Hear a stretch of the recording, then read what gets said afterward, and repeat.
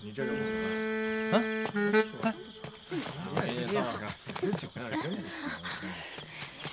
二位姑娘，这让给你们，我们走。不，姑娘，在下呢是想跟二位姑娘打听个事儿，不知你们是不是要去锦福将军的府邸啊？是啊，将军要设宴招待轩月城的使臣和天目城的一阳君，我们是去跳舞助兴的。哎，你老抓着我们做什么呀？我们急着去如厕呢。对呀，你们到底要干什么呀？地儿都让给你们了。哎，不是，姑娘，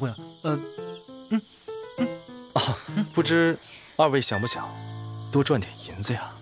我们急着去如厕，有什么事一会儿再说。我们还可以再忍忍。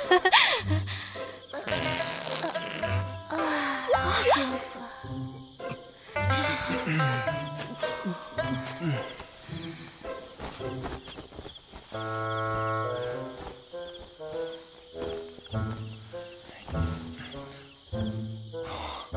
主上果然天生丽质，穿上这身显得更加美艳动人了。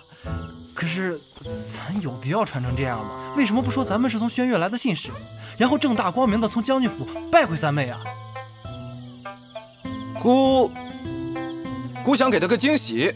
那咱们这样会不会被发现啊？一会儿等他们走的时候，咱们悄悄混进去。哦，可是微臣有点不太舒服。不舒服啊？不舒服你回轩辕啊？啊？哎，舒服了，突然就舒服了，特别舒服。